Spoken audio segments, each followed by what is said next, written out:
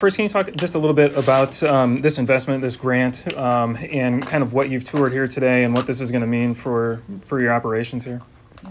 You want me to take that? I'm gonna give that to you. Sure. So this investment is really, both a recognition of Iowa's past success in spaceflight and space hardware instrumentation, as well as thinking about the future, right, of the continued excellence in terms of student training, but also, instrumentation. So this grant and this award actually gets us to the point that we can make substantial investments, capital investments, in making sure that when NASA comes, asking for particular instruments or particular science case, that Iowa can answer in the form of building hardware. Yeah, so it helps us further NASA's mission, and the University of Iowa is a large part of that.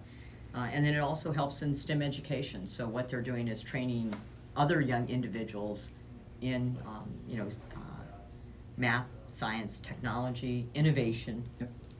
So utilizing all of those assets, and then developing, future scientists and having an avenue for them to go out of the theoretical into the practical. Yeah, absolutely.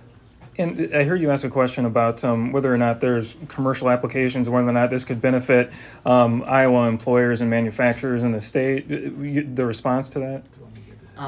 Yes, it can.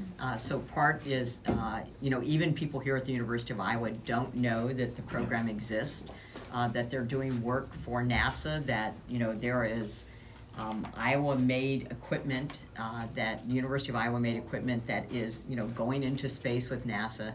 So part of this is the realization and acknowledgement that the program exists, that it's here, that we have this tremendous workforce of scientists, researchers, PhDs that are working on this type of equipment. So there's that component of it, but you also have to recognize that NASA's not the only individuals that are in space. Yep. And so there's potential that this could be, could go beyond relationships with NASA. Absolutely, and to really emphasize the Congresswoman's point, right? This lets us essentially, advertise this opportunity, as well as partner with commercial aerospace and advanced manufacturing. So, advanced manufacturing is a major component of the state economy. It's an area that we'd like to grow.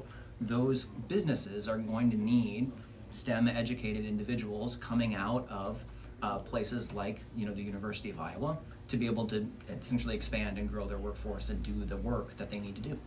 And the other thing is that research, it's not static, and it's not insular.